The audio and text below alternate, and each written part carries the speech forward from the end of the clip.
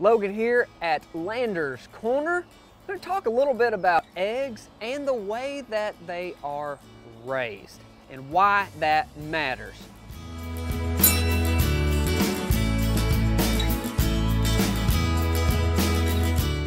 With eggs, or meat for that matter, what the animal eats and how they live matters on the nutrients we get. So when we compare a duck or a chicken that are out and they're able to dig in the dirt and eat bugs and worms and seeds and grasses, they're going to have a lot higher nutrient value than one that is fed a single feed that, you know, is artificially formulated with different chemicals and minerals and things that are designed to give them the optimal way of growing, so they say, versus just a natural way. So for example, you've got like the omega-3s and 6s that we've talked about a lot with Meg and the benefits of health.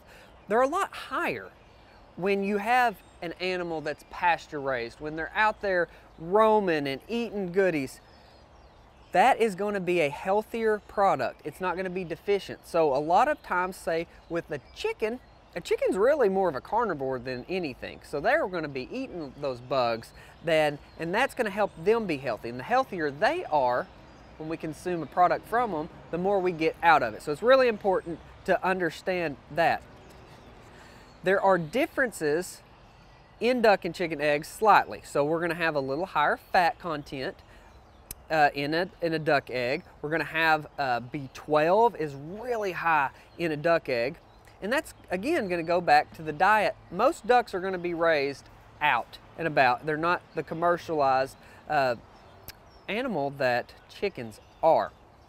So when we talk about research done by people that are way smarter than I am, like Dave Asprey with Bulletproof, talks about the importance of the pasture fed, or the eggs, the meat, and the different products we get. So definitely recommend relying on other people's research and understanding why.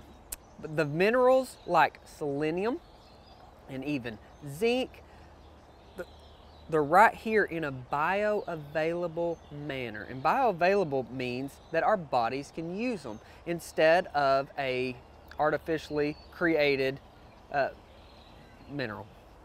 One more thing that I really like about the duck eggs, and we sell a lot of the duck eggs for people, are the allergies. So chicken egg protein allergy is really common.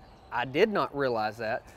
A lot of times people can eat quail, geese, or duck eggs that have the chicken allergy without any problems. So that has been a way that we've been able to help people eat eggs, because they're inexpensive, they're easy, you can use them for so many things. It's just a good food to get a wide range of things. So I hope this helps.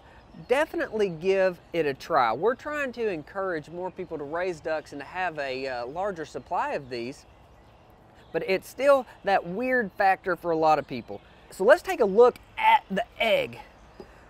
The duck eggs, they are a little more difficult to crack, but what I like to do is put a good indentation in there, bust my thumb through it, and then pull open, and it comes right out. So it works just fine. It's a little intimidating because it's a different way of cracking than we're used to with chicken eggs. But the duck egg, you can see, is larger yolk ratio. So the yolk is a lot bigger, and that's where I'd mentioned earlier that there's a higher fat content in duck eggs. Well, that's because it has a larger yolk.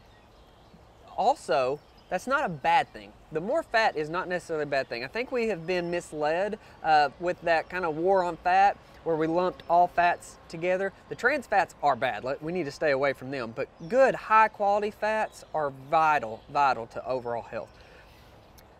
The duck egg is amazing in baked goods. They rise better, they're more moist. I like to fry them up and leave the yolk a little runny. Is our favorite way to eat them.